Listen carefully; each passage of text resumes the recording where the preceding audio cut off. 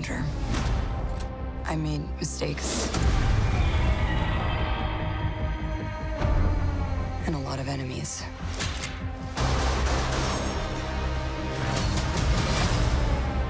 His call sign's Taskmaster.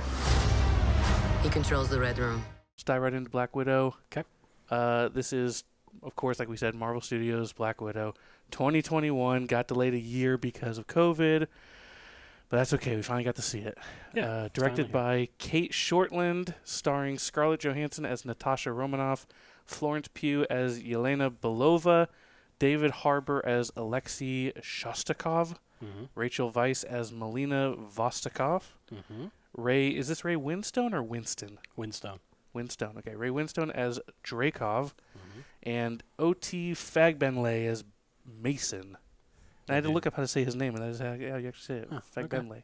Okay. So he said it that way on a Hulu video, so don't come at me. There you go. Jeffrey, Yes. this movie was about our hero, our Avenger, Black Widow, Natasha Romanoff, during the events of Captain America's Civil War. Yeah, like right after Civil War. In between Civil War. Right before Infinity War. Infinity War, when they're on the run. Yes. Because of the disagreement in the Sokovia Accords. Yeah. You guys have seen Civil War. Yeah. It takes place right after Civil War. Natasha's on the run, gets dragged back into her past, her former life, dealing with the Red Room, how she became a Black Widow, her fake family, and all that shit. That's general kind of little synopsis I'm going to throw out there. Yeah. Jeff, what did you think of the movie? I thought it was okay. I thought it. I'm trying to think. I mean, I wrote a whole bunch. I have but no notes. I have so many notes. Wow. I spent an hour today going back in my head because we saw it Thursday night. Yeah. We're recording this on Friday, so we decided we're going to do that in the future. We're going to see the movies on Thursday nights, and then we're going to just talk about them here. Gives us a little time to digest and think about it. Obviously, some of us think about things more than others. No, you'll find out why. All right, that's fine.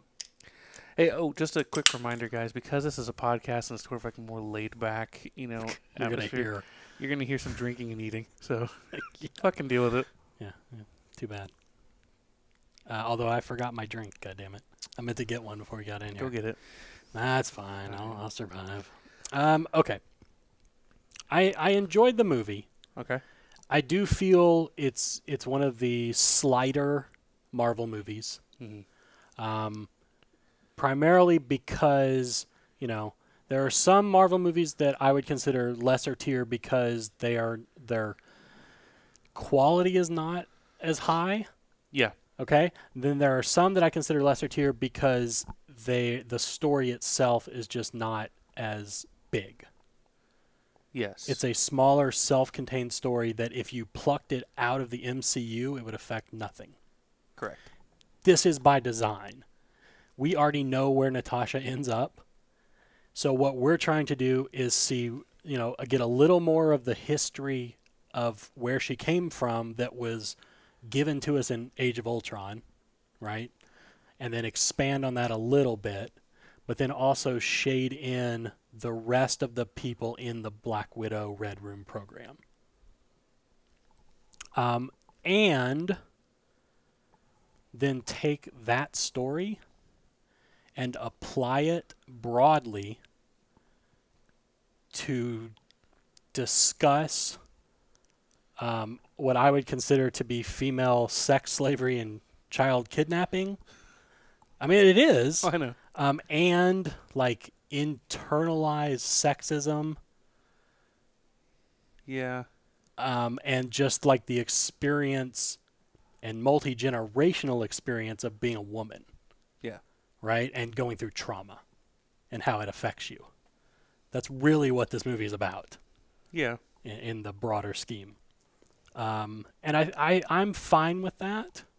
There are going to be some people out there who do not like that they feel like this movie is using its big platform to sort of talk about an agenda. But every movie does that. There are going to be people who slam it for being hashtag woke. Yes. Who are generally just upset that like women are the star of anything. Right.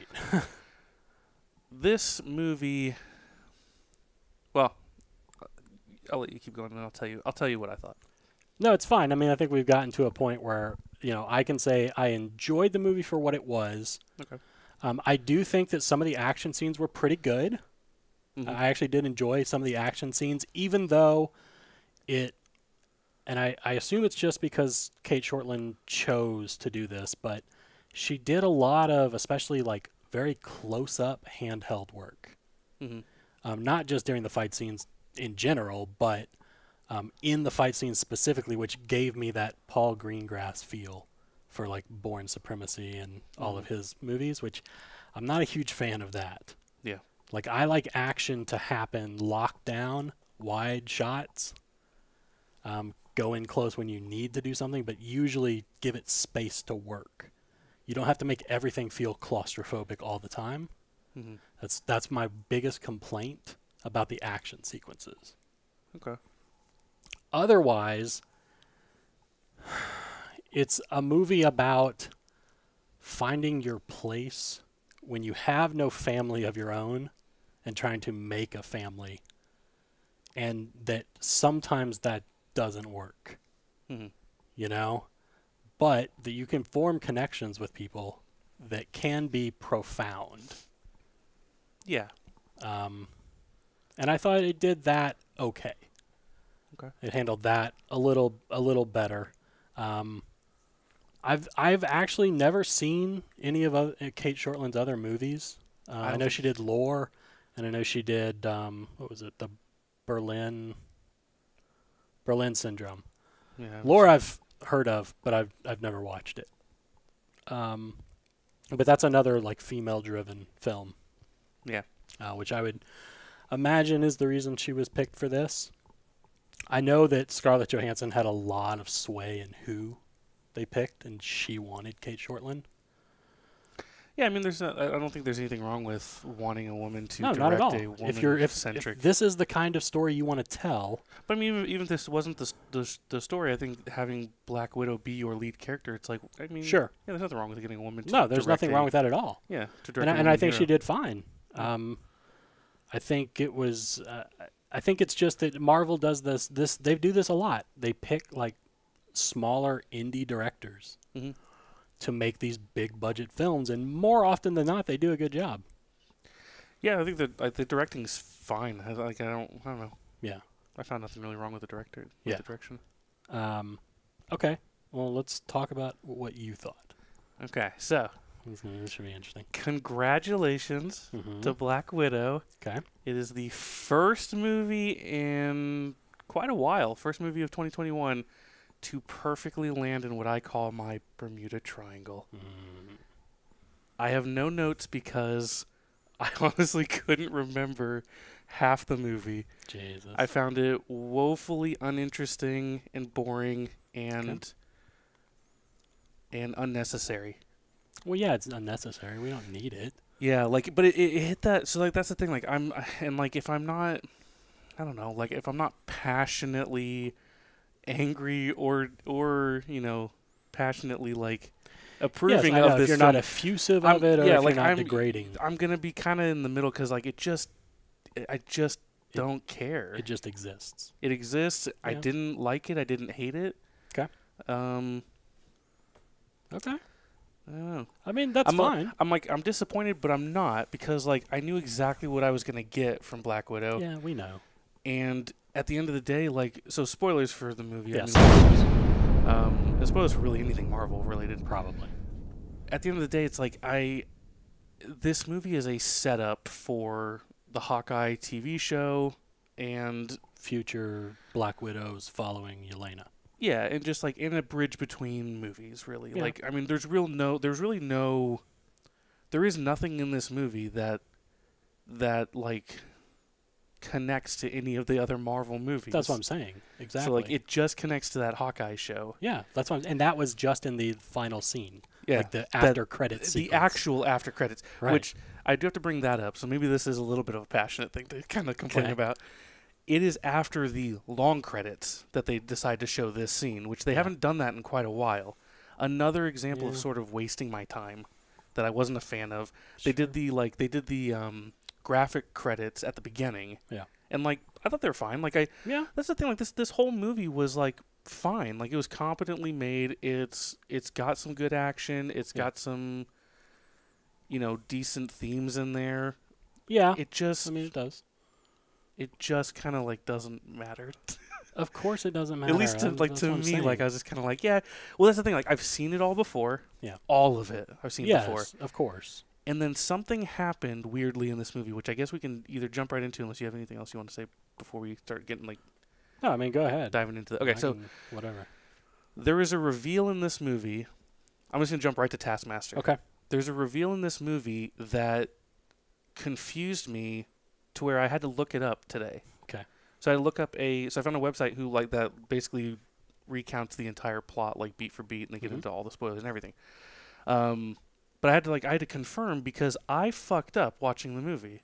Okay. It's my fault, but it was like a weird happy accident.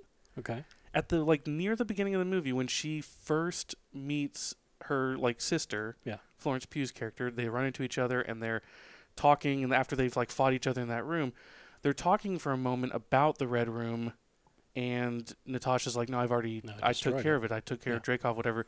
And then she says, "What about his daughter?" Or she says something like that. Yeah. My mind immediately went, "Oh," and I was like, "Okay, that's interesting." I literally thought she was telling us in that moment that Taskmaster is the daughter. So for the whole movie, I was like, that's kind of weird that they just like revealed that Taskmaster is the daughter like that early on, and I was like, strange. And I was like, but then they never showed her face, so the whole movie I'm like, who is it really?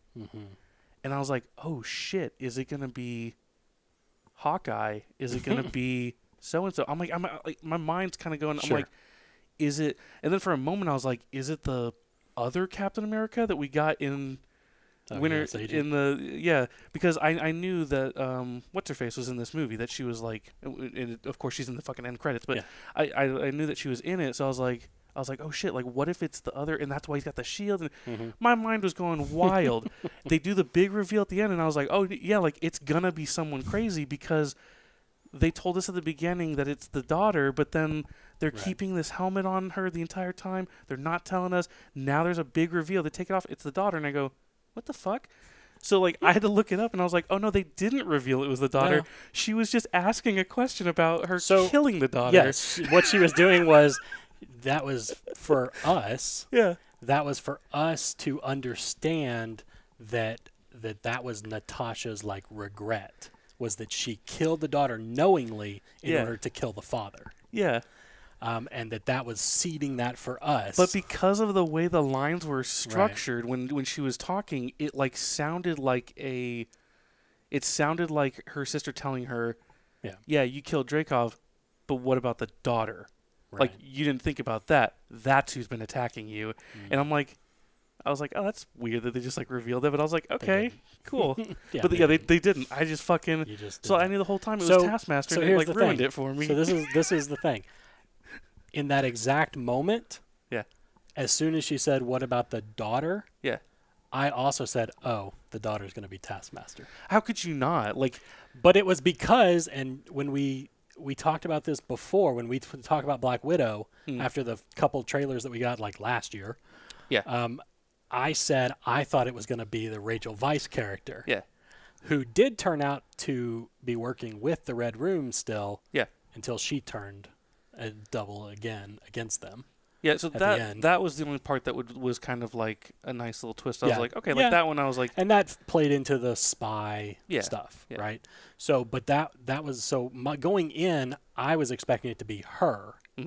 Because I had already surmised in my head, and I know it's going to sound weird, but it's because the way that character moves was female to me the entire time. Yeah, which is why when they said the daughter, I was like, I immediately bought it into it. And I that's was just what I like, said. yeah, and I was like, absolutely. Because I already knew also that Dreykov was not dead. So I figured then the daughter is not dead. Okay, so that, man, it's like we watched two different movies. So like, for me, the reveal that Dreykov was alive in that floating castle, whatever. Yeah. That was like a twist for me because I thought she said he was dead. No, but I knew, I just knew that she didn't end up killing him. She just thought she killed him. Yeah. And then that meant the daughter was still alive, and the daughter was now Taskmaster. Sure. The only reveal to me was that he was in the sky. Yeah, which is an interesting place to set your base up. I don't know. Like that's But so like it makes sense though because it's like literally how you come to the same conclusion as I did is like like it makes sense. It's just for me, I literally thought it was just told to me. Right. So I was like, oh, that's all right. Yeah. But I was fine with it because I thought it was fine. Because then when they revealed that Dreykov was there, like, so the whole movie I'm thinking like, okay, so Dreykov really is dead, but the daughter took over and she's like, revenge, whatever. I don't know. No. But no, and then like it was I knew he no. wasn't dead. Yeah, I knew he's it. like still alive, and I'm like, oh, okay. Yeah, I knew he wasn't dead. But to me, I'm like, it doesn't really matter if he's dead or I don't know. I guess to me it didn't really matter because I'm like Taskmaster could have been the one running the whole thing. Sure, which brings me to the point of Taskmaster, which I think was a very poor use of that character.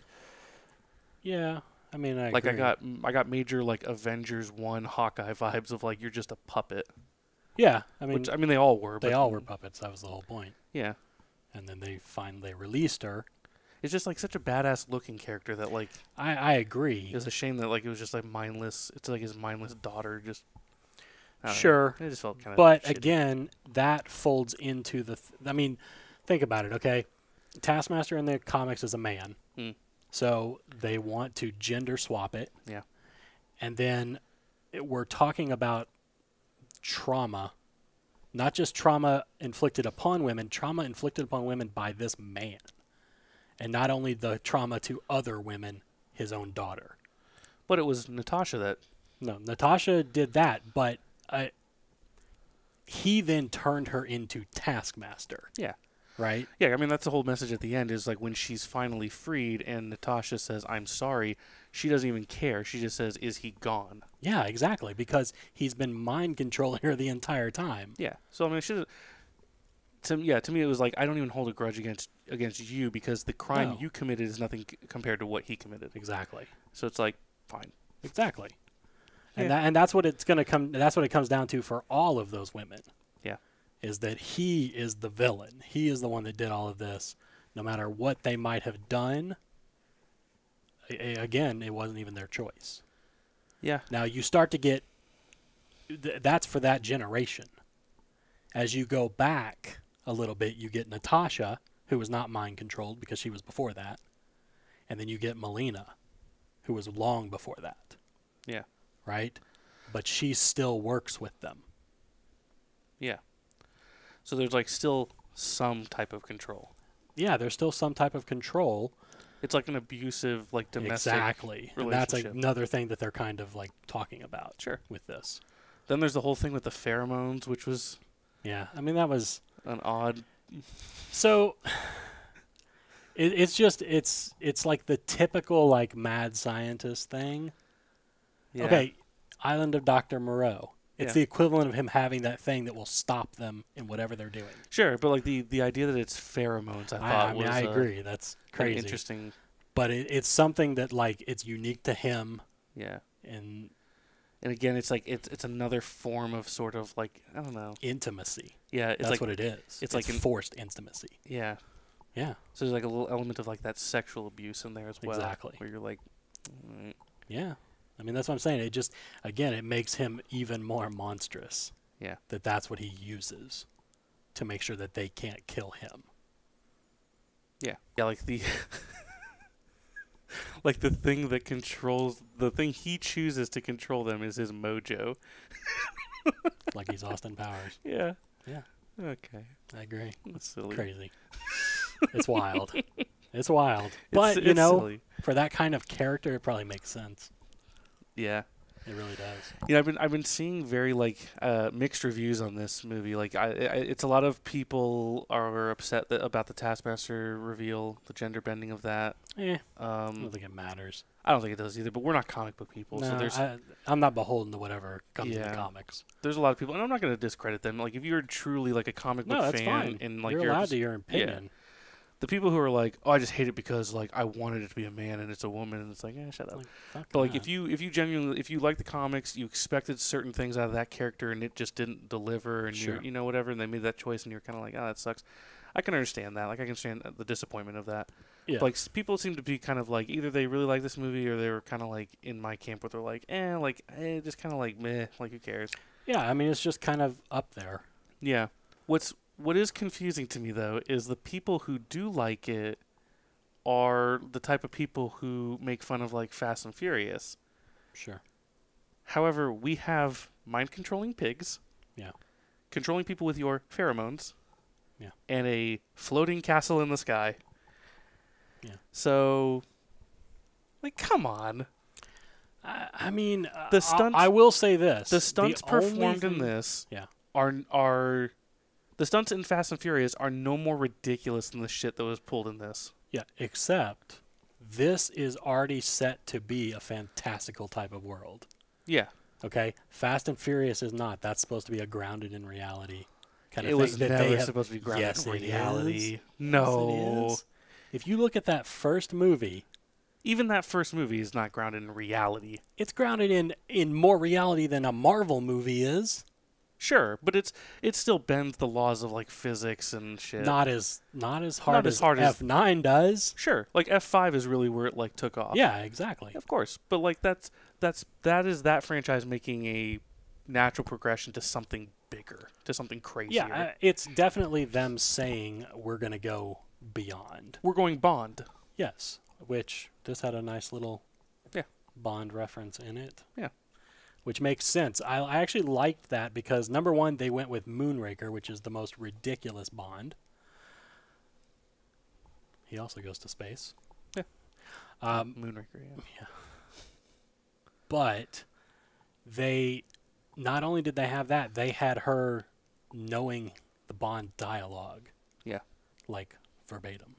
Yeah. So, my question is, does she only do that with Bond movies? Or does she do that with every spy movie? Does she watch every spy movie out there? And Probably. Does she like memorize all the lines? Or is it that Bond Moonraker is her favorite movie that she watches over and over and over again? It might be that. I mean, because it would be interesting to say that like someone who works in the spy field also loves watching spy stuff, because you don't normally see that. The typical human behavior would be whatever your work isn't what you want to stay away from as far as pleasure. You know, I mean, I agree. Although there are a lot of people who love what they do. Exactly. Like, I know, like, there are tons of, like, pro athletes that do nothing in their off time but watch other people in their sport. That's all they do. Yeah, that's true. And some of it, you could say, yeah, they're trying to scout out stuff, but some of it is just they love watching it. I'm coming at this from the perspective of, like, an accountant. Right. Where, like, typically... Yeah, we wouldn't sit around and watch... Yeah, we're not going to watch people fill out balance spreadsheets ledger books and fill stuff out like income that. statements and shit. We will watch The Accountant with Ben Affleck. Hey, yeah. That was pretty cool. He made accounting look pretty fun. Yeah. If that's what I got to do. If that's what I got to do every day, wow. I would love my job. I'd never leave. Yeah. I don't know. Yeah, so, I mean, maybe she loves the... Well, but that's the thing. She doesn't love the life. Because, like, as we know of Natasha, it's always been something that she's sort of running from. Yeah. That's what I'm saying. I So don't know if it's like... Yeah, it is strange that, like, Bond would be... Or, like, spy movies in general would be the thing that she... I don't know. I don't know either. I just thought it was a weird little touch. Or it was saying that... Or there was, like, a time jump we hadn't seen, really, where she's been in that trailer for so long, and that might be the only movie she has. And she's just been watching that over and over again. Maybe, but she was only there one day. That generator died after 6 hours. That's right, she did say that, yeah. Yeah. So that was just, like, that's the movie she chose to watch. Now, yes, you could say she only has one movie on her laptop. Yeah. You know, whatever. That's fine. I'm just saying, if it happened to be Moonraker, which she knows every line of dialogue for, or is that her favorite movie that she carries with her at all times? It's probably her favorite movie. It's probably her favorite movie. Could be. But I just thought it was interesting. Yeah. I'm going to start with the opening of the movie. We get Ohio 1995. We basically get the Marvel version of the show The Americans. Yes. With the little nuclear family. But it's literally on their last day, unbeknownst to most of them. They are about to have to leave as soon as possible because... So The Americans was all build up. It was all about, the cat and mouse game. Sure. This is all the house is crumbling run. Yeah. And that's all we get. We get a little bit of, bonding with the sisters and how Yelena, really looks up to Natasha. Natasha seemed a little annoyed with her. Yeah, but I think as you would with any little sister. Yeah, and then on top of that, not being a real sister. Yeah, and she knows she's not a real sister, Yeah. right? So, Yelena doesn't really know that. Yeah. Because they said she was 6. They'd been doing it for 3 years, so she started when she was 3. She knew nothing. Yeah. That's all she ever knew. So she knew them as her parents and as her sister. All right, so did you know who played young Natasha? Young Natasha. No. Okay. Her name is Ever Anderson. Her father is Paul W.S. Anderson, and her mother is Mila Jovovich. Okay. That makes sense. And if you think about her now, you can see it. Yeah. I knew going in, but... Interesting. Yeah. So now she's an actor. She's an actress and model just like her mother was when she was young. They're starting her down that path. Oh, boy. I can't wait for Monster Hunter 10 where she's taking over her mother's role. Yeah. They gave Natasha blue hair. Yeah.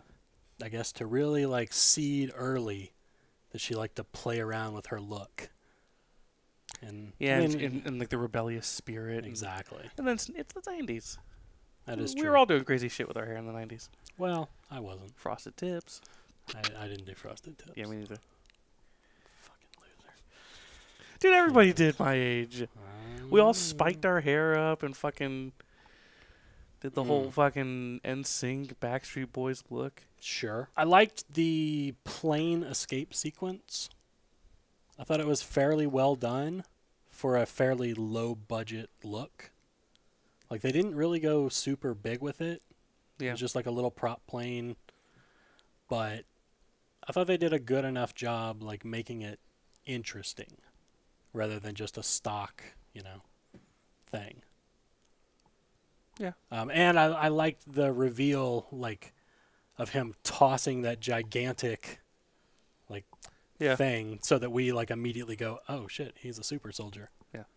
Even though if you saw the trailers, you probably already knew we that. knew he was Red Guardian. Yeah, we know he's Red Guardian, but I like that he was the first and only, as far as we know, and as far as he knows, the only Soviet super soldier. Yeah. Now, I feel like they're starting to throw out more and more super soldiers Yeah, in this Marvel universe. Yeah, I was gonna say Captain America or the Falcon Winter Soldier show had a lot of secret soldier sort of talk. Yes. We spent a lot of time with one particular one, but it was hinted that there were a lot. Yes. Yeah. There were several. So. And America sort of just forgot about them. Yeah. Sort of just pushed them aside, and a lot like what we do to our veterans. Yeah. Where we just push them aside and we just go, fuck them. They did the same thing to Alexei. That's exactly what they did. They put him in jail. They put him in prison. That's what they did to, what's his name? Oh, did they? Yeah. He was in prison. Oh, shit. I thought they just, no. forgot about him. No, they put him in prison for 30 years. Yeah. So that's exactly what Russia did to Alexei. They put him in prison. I mean, I guess they used So that tells him. me there was a coordinated global effort then for all the super soldiers where they're just let's put them all in prison. Maybe, but you would during also the time think, that Cap was frozen. Yeah, I mean, obviously it was all during the time Cap was frozen. Yeah, so that he would be the first one to awaken. Right. I don't know about that. I don't think so. I think it's more each place didn't know what to do with them once they outlived their usefulness. Yeah. You know? Oh no, I don't mean they did it. I don't mean they planned on him to be the first one. Oh. I'm just saying that happened to be the events, but that's also not true because I think the guy from Falcon and Winter Soldier was basically in his home for years as well. Yeah. But do you think he was? I don't know. It doesn't matter. Yeah. I mean, all we know now is that yes, they're seeding that there are super soldiers everywhere. yeah. I mean, I'm just saying now anybody could pop up at any point and have been a super soldier. Sure. At some point in the past for some other country or for some nefarious organization or whatever. I'm just saying now they're really getting it out there. Yeah. So anybody could be. The sequence was fine. The only problem I have is there is no peril. Mm-hmm. Because not only do we know Natasha has to survive, but we know, based on trailers and just logic, that all of those characters have to survive because they all get together as adults. Yeah. Right? So none of them are going to die. Yeah. So there's no peril. And we know they have to get out.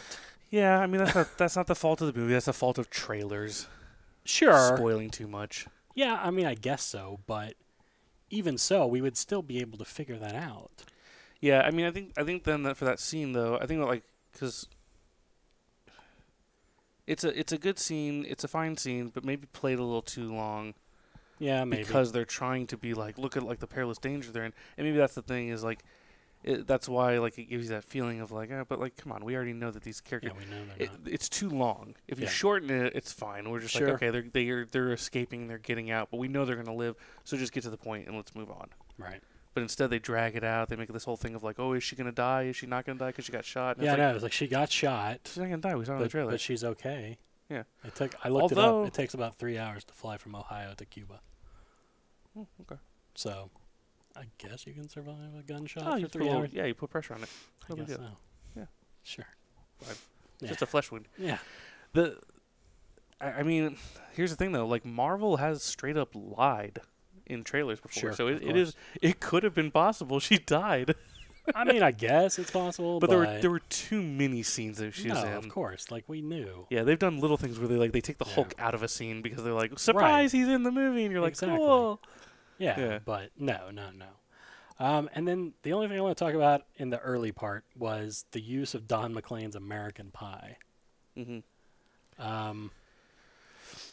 I mean, obviously, I knew as soon as they started playing it, Mm-hmm. and Yelena started singing along, that this was going to be a callback Of course. that was going to pay off at some point later, and it does.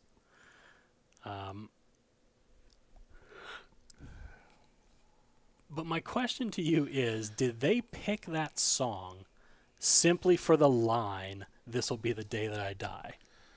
Yeah, that and American Yeah. Pie. Yeah, I guess that makes sense. Yeah. But it just felt like, especially because she made so many comments about that would be an awesome way to die, or this would be a terrible way to die. And then she also, it felt like she had resigned herself long ago that she was going to die doing this work. Mm-hmm. Right? As an adult, she had already decided she was going to die. So when she, at the end, when she decides she's going to take out the engine, she fully expected she was dead when she did that. And she was making the sacrifice and doing what was supposed to be done. Yeah. Right? And I feel like it all comes back to that song. Yeah. I don't know how I feel about that. Not great. I also I don't feel great about it. I don't feel that great about it. And It's too cheesy. It's very cheesy. Especially because in the moment when it's being called back and he's singing it to her, Mm-hmm. and they're singing it together, and they literally say, "This'll be the day that I," and all of a sudden the lights outside come on, and I was just like, no, don't do that. they were playing. They were I definitely know. playing with it. Don't do that. Yeah, I mean, the whole thing with her, the self-sacrifice and all that, and it's okay, and it's supposed to be I don't know. I kind of read into it too that it was she thought she was the sister that would be the first to die or whatever, and then it ends Yeah. up being Natasha. Yeah. Because we get that scene at the end where she's visiting Sure. her grave and stuff, which it's at the site of Natasha's mother's grave, because we saw the pink tree, which I thought was a nice little touch. Yeah, but here's I the problem assumed- with that. I It's assumed. not. It has to be in Ohio. Because when Val is there, she says Yeah, the something about it Midwest. being the Midwest. Yeah. So I think Yelena, now I think she probably did something similar to what Natasha's mother had, but that's where she chose to have her memorial.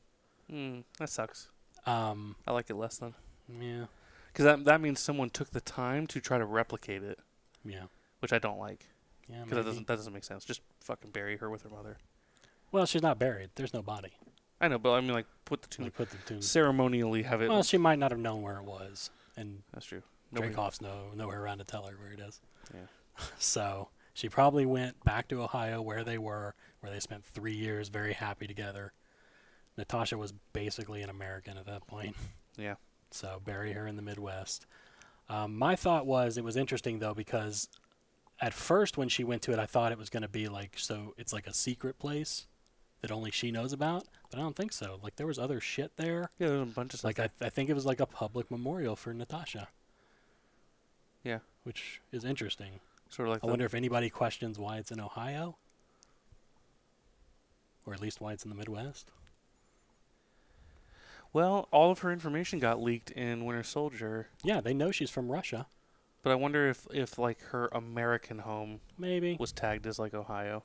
I mean, maybe, I guess. I'm doing work for the film and the I franchise. Yeah, maybe. I don't know. I feel like the KGB would not have allowed that stuff to even be like put down on paper.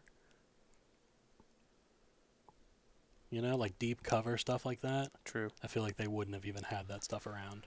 Yeah. Yeah, that's true. So I don't think so. I just think it was interesting. Yeah, it's like strange. But I don't know. It's just it's like a lot of neat, like, tying things up with a pretty little bow, but like none of it really makes sense because you're kind of like, why is that in Ohio, and like why is everyone aware of it? If it's Yelena picking it, I get why it's Ohio. Yeah, but it wasn't her because there's other shit there. It looked like there were other graves there. Yeah, that's what I was thinking. Like, it looked like there were other things there. Yeah. So I don't know. It's weird. That's why I thought it was the mother's, because it had the tree and then it had other graves. So I was like, oh, that's okay. But that it was definitely neat. was not. Yeah, now I'm like, what the fuck? Like, that makes less sense. Okay, well, another reason I'm upset. All right. And I do just want to throw out that as much as I mean, American Pie is fine, but I like Don McLean's Vincent much better. It's a better song. Okay. I just want to throw that out there. I will call Cate Shortland up and ask her to do a director's cut. You should replace that with Vincent. Yeah. Then what song would have been better? What do you think would have been a good song for that moment? For them escaping and then having it called back?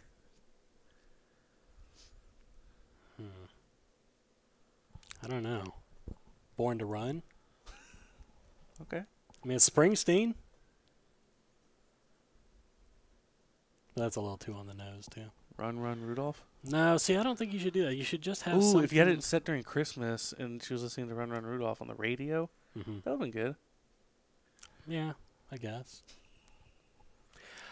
It was also 1995. They could have gone with like something contemporary at that time, which they sort of did because they did that cover of Smells Like Teen Spirit in the opening credits. How did you feel about that? I did not like it. I figured you weren't going to like it. I was not a fan. Yeah. I thought it was weird, too. I was like, what is this? And then I realized what it was. I was like, oh, no. And I don't understand why it was there. That's sort of the movie thing, is like taking pop songs and slowing them down and making them like creepy. Remember they did it to the Pinocchio thing for Avengers for Ultron. I know. I don't like it. I know. I'm not a fan. Yeah, it's weird. Yeah, it's very weird. Yeah. Stop doing that. I just didn't understand why they picked that song.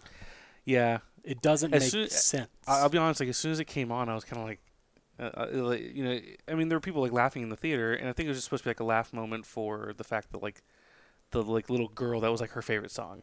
You know, it's like because she's like, can you put my song on or whatever? And they put it on, and like the parents kind of look at each other, and it's like it's supposed to be like played for like a small laugh of like, oh, that's funny that this song is like this girl's little favorite song.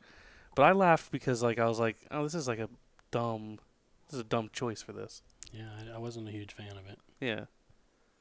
I don't know. I'm like, you've effectively cut like any tension immediately by putting that song on. Yeah. I mean, I agree. Yeah, it'd be like if she's like, put my song on, and they played like Barney or something. I'd be like, yeah, this is stupid. Like you kind of ruined this scene.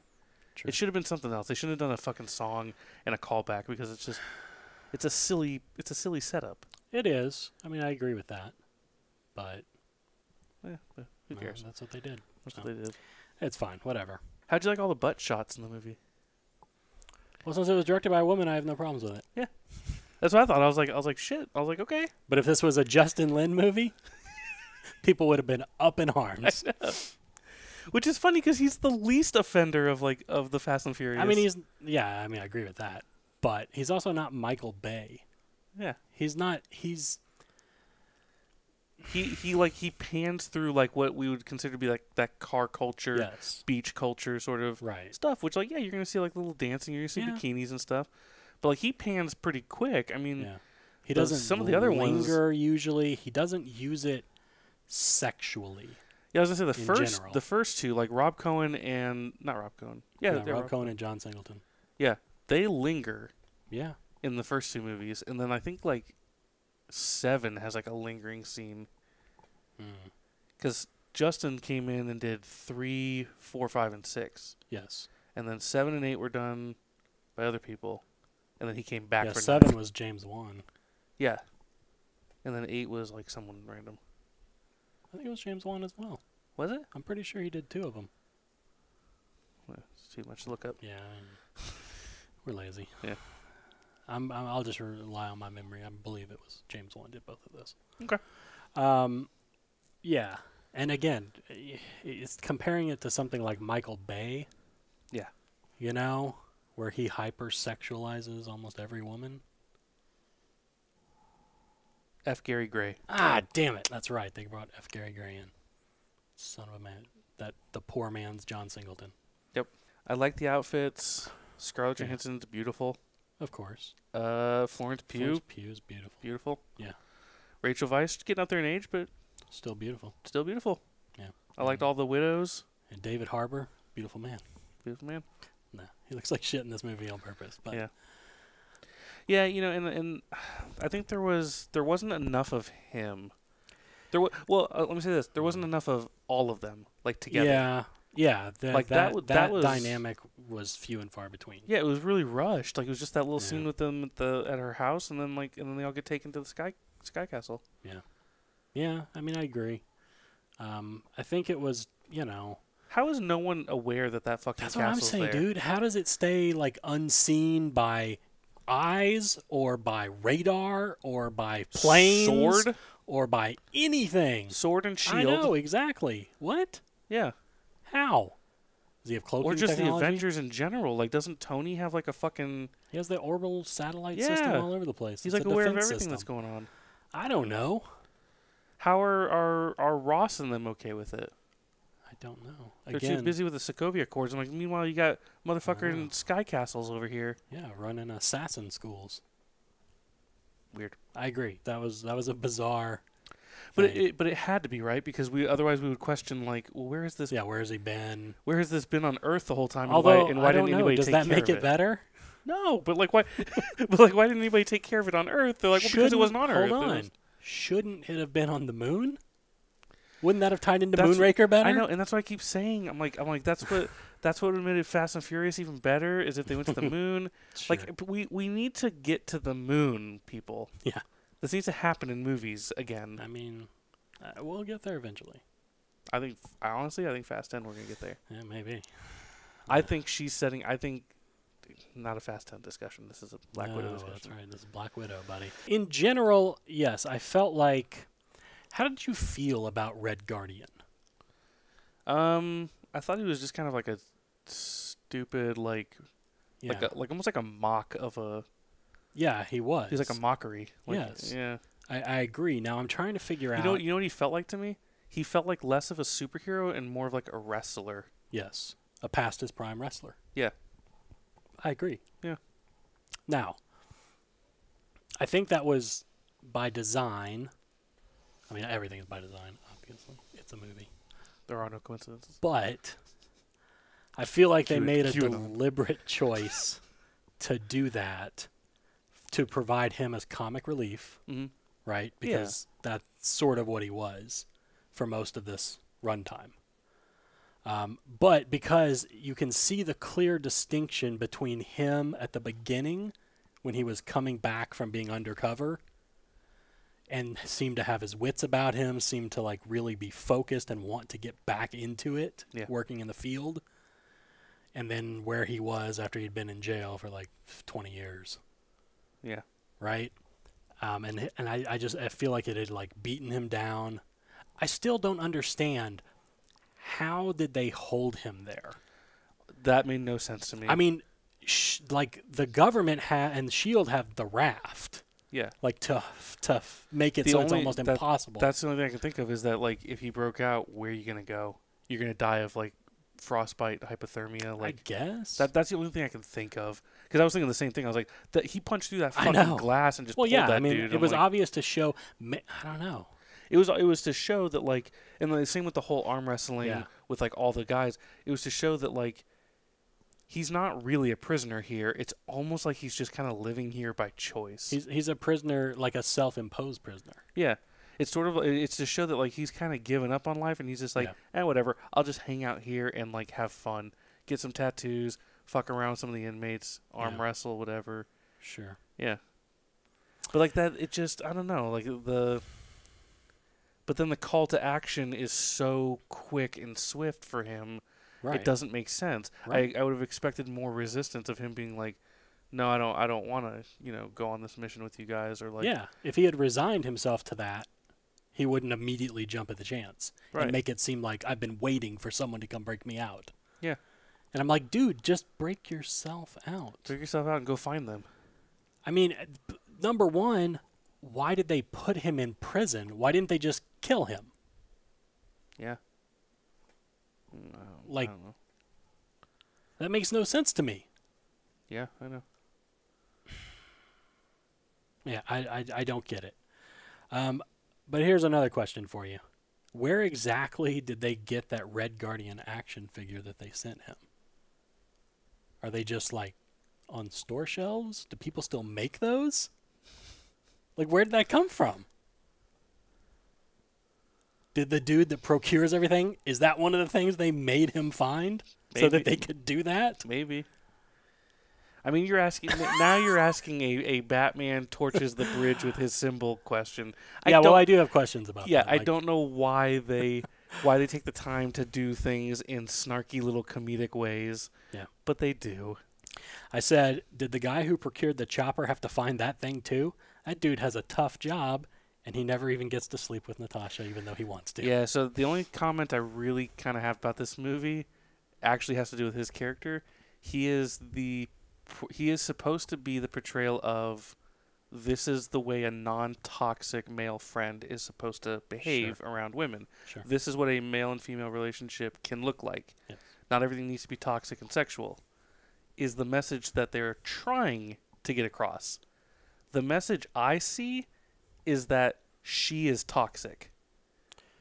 Because like it's manipulative. It's like you're making this little cuck simp do all this shit for you. Yeah. And it's like, and then you friend zone his ass. You're paying him. He's doing a job. He's not doing it out of the goodness of his heart. There's a difference. That's not being manipulative. Was she paying him? Yeah. Because he said, this is what, when he got the Quinjet at the end, he said, this is what I can do when you give me time and money. So. Where is she getting the money from? I don't know. I'm sure she has like tons of money somewhere. Lockdown accounts, something. Yeah, I can't imagine she wouldn't have like gotten money. I thought he was year after year. He was just getting her stuff because he wanted to, or because they were friends. No, I think like he was getting paid to do it. Like that's the only way he could have. I don't think he would have bought a Quinjet out of his own pocket. Yeah, that doesn't make sense. Oh yeah, I mean that part, like that part I thought was him saying was saying this is what I can get with now. Time Yes, and money. Finding the trailer and stuff like that. Yes, he might have done that for her just as a friendship thing. Yeah, because she was coming out of a bad situation. She was on the run. He knew she might not be available. And then, yes, I guess potentially you could say the chopper and that's why it was so shitty. Yeah, Was that he was able to that's get it? that's what I thought it was. I thought all that stuff was out of friendship because Sure. that's why it was all crap. But then like at the end, it was like, this is what I can do when you actually like provide something. Sure. Yeah. So yeah, that's possible. But it definitely implies that their relationship prior to what we saw has been a professional one in which he gets paid to find things for her. Mhm. And for anybody. He works for anyone, not just her. Yeah. Right? So I don't see it necessarily as manipulative other than there's no way she hasn't picked up on the fact that he likes her. Right. And that's where it gets into the... That's what I mean by the Yeah. manipulative. It's like that emotionally manipulative sort of thing. Of I like, guess. Of like, because there's always there's always the thing of like, okay, this guy clearly likes you. He's probably even asked her out. I mean, he seemed forward enough because he makes the comment where he's like just what every guy likes to hear. Maybe. So like it sounds like he's forward enough to express that like there's some desire beyond friendship, right?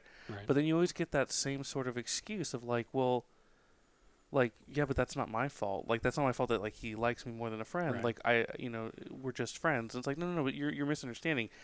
It is now your responsibility to sever that tie. Sure. And I know that that's hard when a person is giving you things for free, and Well, being like, I mean, sure. I'm just talking like not so much this movie. I'm talking beyond this movie now, like beyond the real life sort of scenario of how this all kind of happens. But like women always play it like it's not their fault that like the man that they should be able to have like a friend relationship. And I'm like, I agree. Like you can have that. Yeah. But that's not what this is. So it's your responsibility to cut them loose and be like, all right, well if you want more than a friend out of me, I can't give you that. So I don't think it would be really appropriate for us to continue doing what we're doing, which is me getting things from you for free. Sure. That's the toxic part of the We manipulation. Don't know. We don't know what their history is. We don't know don't, if they've had a conversation. We don't know. You know? Like, we don't know. We do know, however, that Scarlett Johansson, not Scarlett Johansson, that Natasha Romanoff throughout all of these films has been a little bit of a here and dabbling here and there, a little tease of like, do I like Hawkeye? Do I like Hulk? Do I like Cap? She just kind of gets tossed around enough to where like even like they even make comments in interviews where they're like, I remember like Chris Evans makes like a comment, one of them where he's just like, yeah, she's just like fucking, she's with everybody, like sure. But it's more of him making a statement of like they don't know how to write her character, like they don't know who to give her to.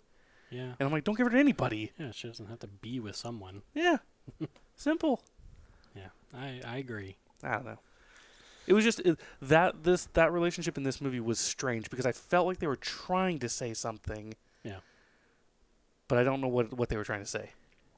Beyond the fact that I think that what they were trying to say is that this is how a non-toxic male friend should be. Like this is Sure. the portrayal of that. Sure. And I'm like, but like he still liked her. Yeah. So it's like it's not really like platonic friendship. Yeah, I guess. I mean, I don't know. It is weird. I guess so. Just have her pay him and get good shit. Like why go through the whole rigmarole or like why even have him be interested in her at all? Don't even have that line in there. Just have someone who you know what? Have a woman. Yeah. It's all women in this movie. Just have another woman that procures things for her. For sure. Yeah, they could. Problem solved. They chose not to. I know. So some of the things that we already talked about, even though for different reasons, we knew who Taskmaster was going to end up being. Right? So we already, like, they're telegraphing stuff to us ahead of time. There were a couple other things that they telegraphed fairly early on. When they arrived at Melina's farm, and she welcomed him in, and she went to her pantry, and she opened her, like, secret door to put her gun away, and you see her arsenal, and you see up on the shelf The two masks. Yeah. And I immediately saw them, and I went, oh, they're going to do a mask thing in this one. Yeah. Which makes sense. It's Black Widow. Of course. And so I was not surprised. Yeah. You know, I knew what was going to happen. As soon as they see Natasha laying on the ground, I immediately said, oh, they switched. In my head. I was like, they switched. So it wasn't like a reveal when he taps it and he pulls the face off. Yeah. I knew it was going to be her. And then the same thing when he mentioned the pheromones. Mm-hmm. I knew she had to stop her sense of smell.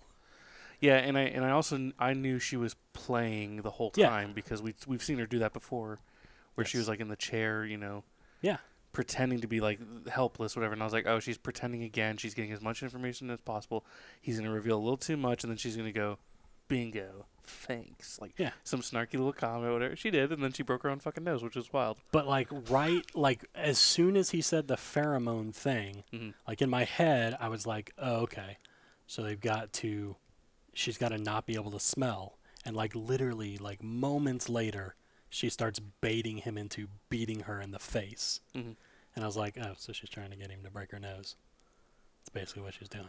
Yeah, and then she even makes the comment of like, you couldn't do it. Couldn't do it, so... Yeah. So again, telegraphed it. We do think, obviously, we feel like Dreykov is actually dead now. He was on a thing that blew up and his glasses flew... Yeah, his glasses, Dolby 3D style flew towards the camera. Straight at us and then across. I mean, a giant fireball ate him up, so yeah, I assume he's... Yeah, I assume he's dead. That means the Red Room is gone. Yeah, right? But the problem is the movie had laid out one crucial line that Yelena kept saying, which was, "Did you see the body?" Right. It's possible he's not gone. It's Marvel. It's Marvel. If we didn't see a body, he may not be dead.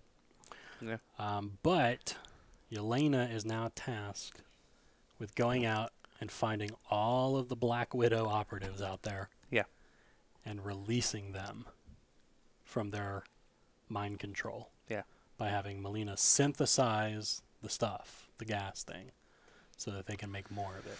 Yeah, and I assume she is basically going to be the leader of all those other widows that have woken up because they all look like they're aimless and lost, and they need a leader. Exactly. I think she's going to step up and do that, and she's going to lead a new widow team to do all this stuff. So does really anything end? No, of course not. Are you crazy?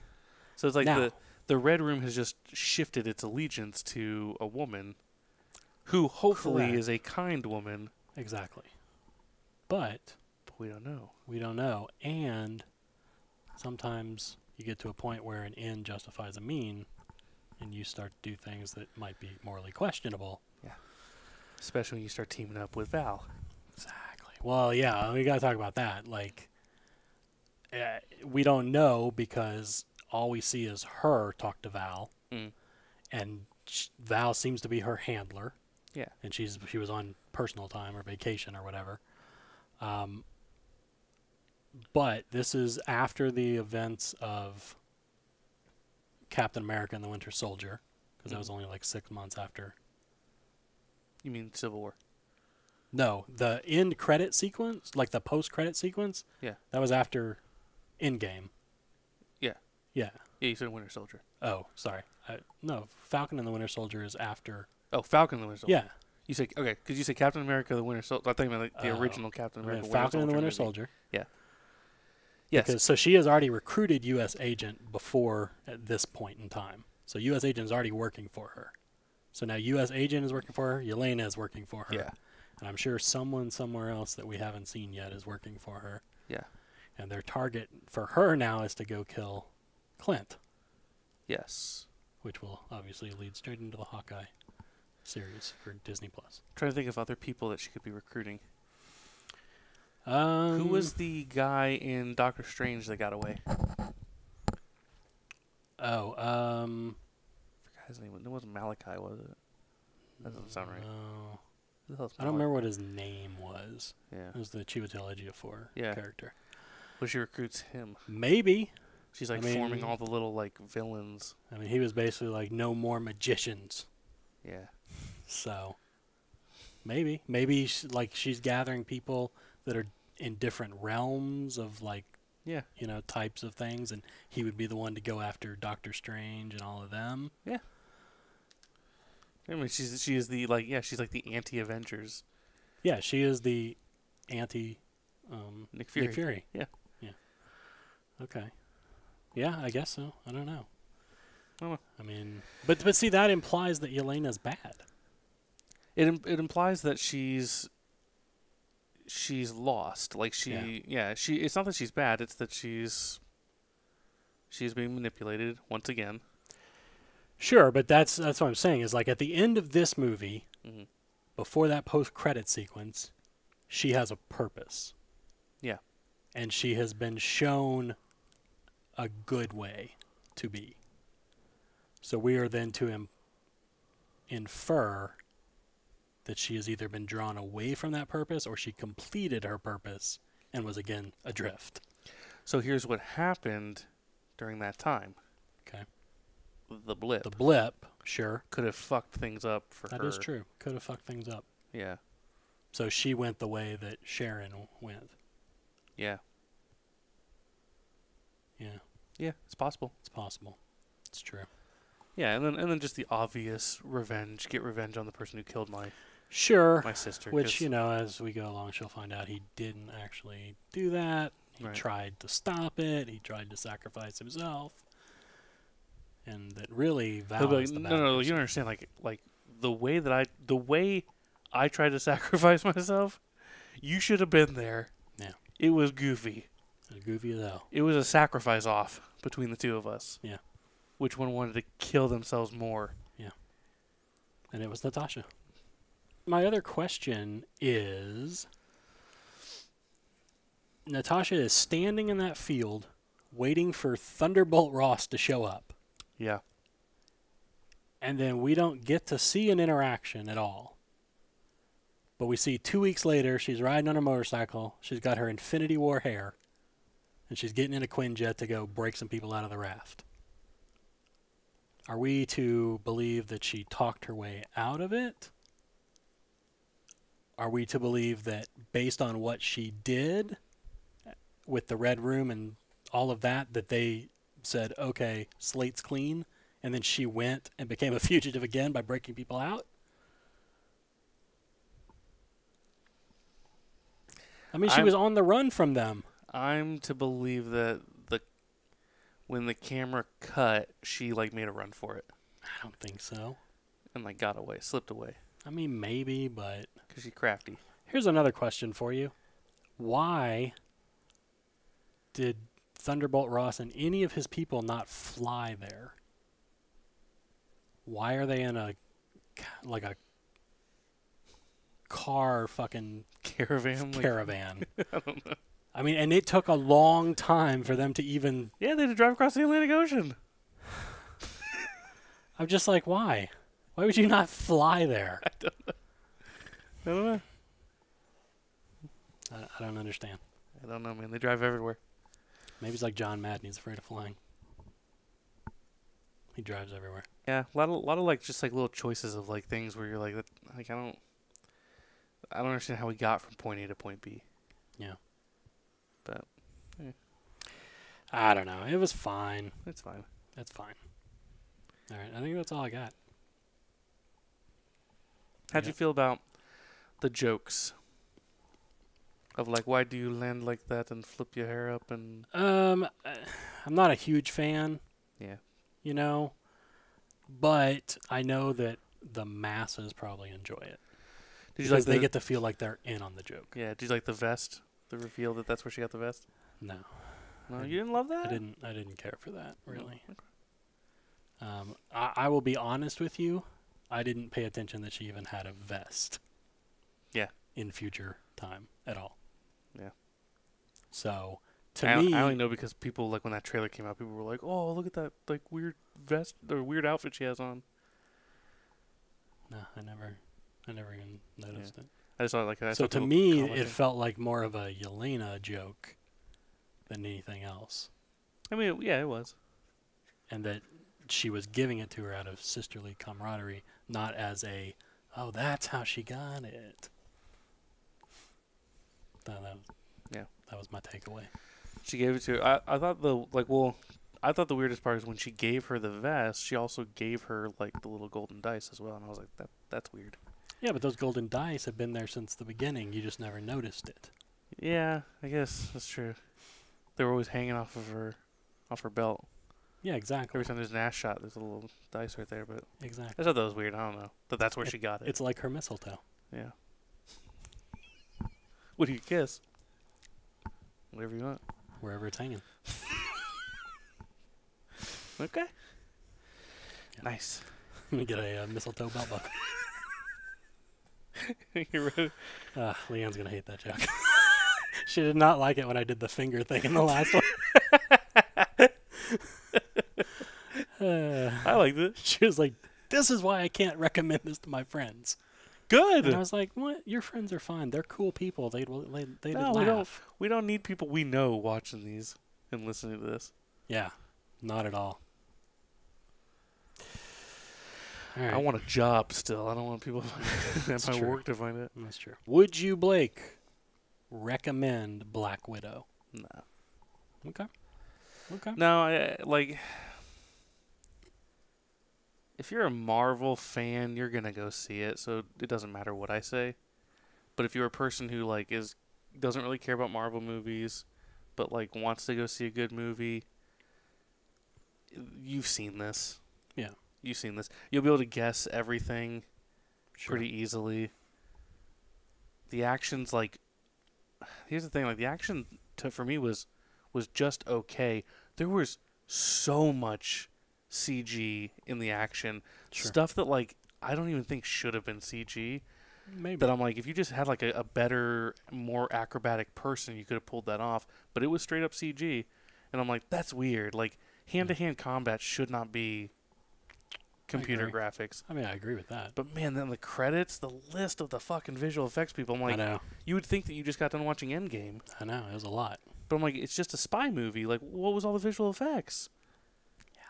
And you're like, oh no, like when you're watching it, you go, oh, wow, it's like almost every time Taskmaster's fighting, he's like kind of rubbery. Sure. There's a lot of that in some hand-to-hand scenes. I think that's why it's close up, Could be. is to hide some of that. Of course, all the Sky Castle stuff.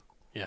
I mean, And there's a ton of that. Then there was like, them falling through the sky. the whole and, ending like thing. yeah. Yeah. But I thought that was pretty well done. Yeah. It was fine. It's fine. I think my only other note about that sequence was, Yelena thought she was sacrificing herself by blowing up the thing.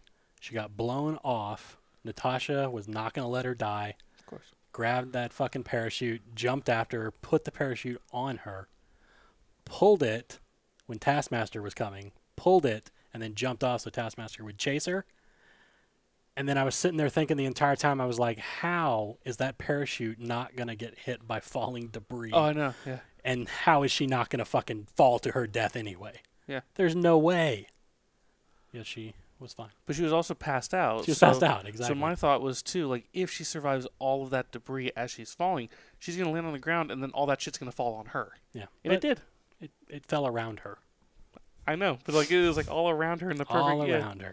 I was like, oh, yeah, there she is in the middle of, like, all this rubble. Yeah. Hey, guys, it's it's a movie. fine. It's a Marvel movie, guys. Come on. Okay. Yeah, I mean, like my personal stuff is like, nah, I wouldn't recommend it, but you're gonna go see it, so Yeah, what does it matter what I say? I recommend it to Marvel completionists. Yeah, Like, you have to. you're gonna watch every Marvel movie. You might as well watch it. Yeah. I don't think it really matters if you're not into Marvel. I don't think if you're not into Marvel, you're gonna see this movie anyway. I don't think there are that many people. I don't think people see Marvel movies. Exactly. I think that people that go see Marvel movies go see the Marvel movies. Yeah. Although I have seen like some of them just watch like one here, one there, and it's weird. Actually, in the theater as we were Yeah. leaving, that girl said that she didn't know she died because she hasn't seen Endgame. It's so weird. I mean, it is weird, but it's like with these standalone movies, especially, I think people just like look at them and they go, "Oh, cool! Like a kung fu movie. I'm gonna go see that." And they know it's Marvel, and they're like, "Yeah, I'm sure it's connected, but it looks like it's a standalone thing, so I should be fine." Yeah. So they see Black Widow, and they're just like, Scarlett Johansson, Black Widow. They're like, "Okay, I'll go see it. Like it's a standalone adventure." Yeah, and I guess it also could be like people that get dragged there on a date. Sure. Like they're just like, my boyfriend or my girlfriend really wants to go see this movie. I don't really watch those movies, but I'll go with her. Yeah. Whatever. Yeah, I mean, I don't know, man. Like even as like a Marvel fan, like I just I mean, I don't know. The movie was, I mean, we talked about it. The movie is completely unnecessary. Yeah. Didn't need to be made. It was honestly too little too late. Too little too late. It should have been done 5 years ago. Yeah, it should have been done like 7 or 8 years. It should have been done like should have been done prior to Civil War. Yeah, like when they were doing the first of everyone's sort of movies. Yes, they should have. So yes, this is where they've fucked up. Yeah. Okay. They introduce her in Iron Man 2. Mm-hmm. Okay. So yes, I understand if they're not. They didn't have plans to really use her that much in Phase 1, even into Phase 2. Yeah.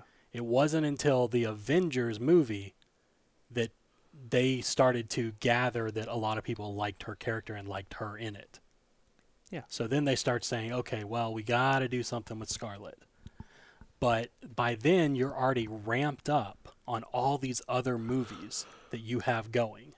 And so you're starting to think, okay, how can we do a Scarlett movie? How's that going to work? Where is it going to be? Yeah. You know? And so they start to miss windows where they could have done it. But see, yeah, so like they missed their opportunity to do like to do this standalone movie. I mean, it would have been different than this, but it would, to do her standalone movie. But I think what bothers me so much about this is that like we got her whole story, we got her arc, which is the most important part. Yeah. We also got the spy movie in Winter Soldier. True. And it's great. Like, she's great in that. And she's literally, like, one of the leads. Yep. So my whole thing is, like, from Iron Man 2 to Avengers to Winter Soldier to fucking Civil War to Infinity War to Endgame to, all the movies that she's in, we get her entire story. Yeah. We get her character arc, her emotional arc. Yeah. All the way up to her self-sacrifice.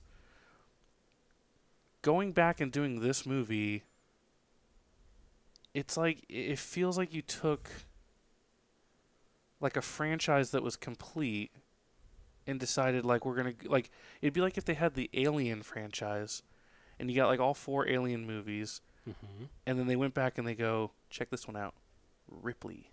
And you're like, no, we already see that she's a fucking badass. Sure. We already know like everything she's accomplished. Look at all these accomplishments. We don't need another shitty, smaller side hustle that like actually lowers the status of her character by being like, look at this crazy thing she did. And I'm like, I watched her fight fucking gods and shit. Like, she's already done the best. Sure. She sacrificed herself to get a soul stone. Like, she's good. We're good. I mean, I agree. But they're like, no, check this out. Check this out. She's in a movie with all brainwashed females where all she does is free them from being brainwashed. I mean, obviously, it's because they waited so long that they couldn't go back and give her a proper origin story, which is what they probably wanted to do. But they didn't need to because we got her. I understand we got her origins. But they wanted to go in depth because that was a cursory origin. It was cursory, but it was enough. It was enough for us to everyone understand. to understand. Sure, of course.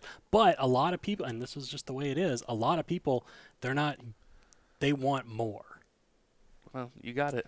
Yeah, you got it, but not necessarily what you wanted. Yeah. But that's because they waited too long. They couldn't do the origin story anymore. She couldn't play young.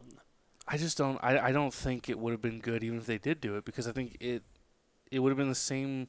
I mean, there would be definitely people who liked it. Yeah. Marvel has a very like built-in bias where like it's hard to dislike anything that Marvel does. Sure.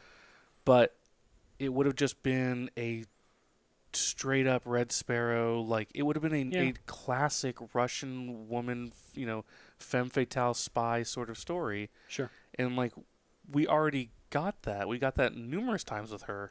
Yeah, but let me throw this out. This is what they should have done. Yeah. Not that origin, not the Red Room origin. That we got. Budapest. Yeah. They could have spent the whole movie telling that story. Yeah.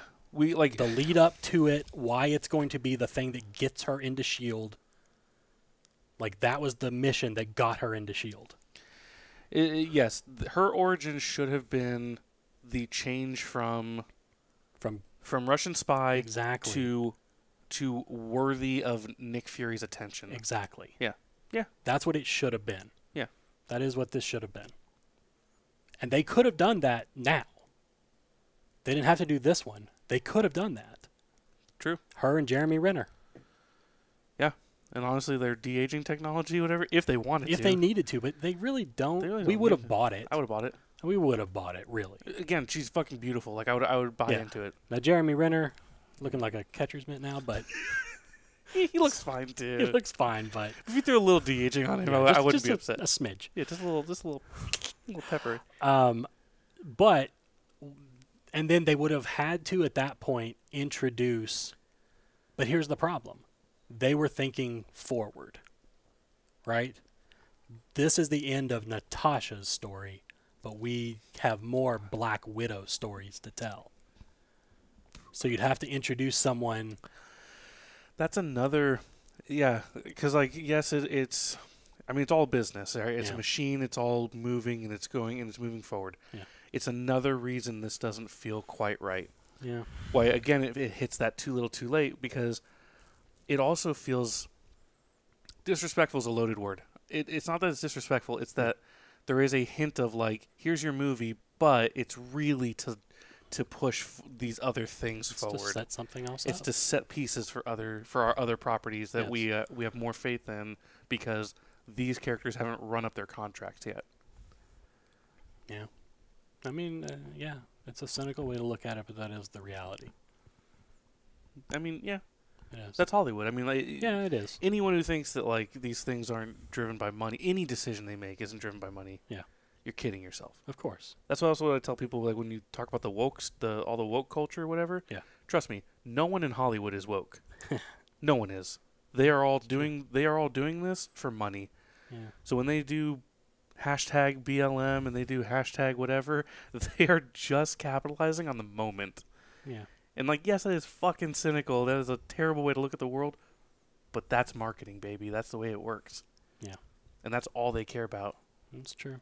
If they didn't, you would have seen more movies being pushed out during COVID. But instead, they were like, nah, baby, we're looking at this. Hold them all back. Yeah. Figure out other ways to make money. Speaking of which, We're done with Black Widow. I don't recommend it. You recommend it. sure. I think it's fine. Fine. It's fine. I recommend it for Marvel fans. Yeah, of course. You're going to watch it. Yeah, doesn't matter.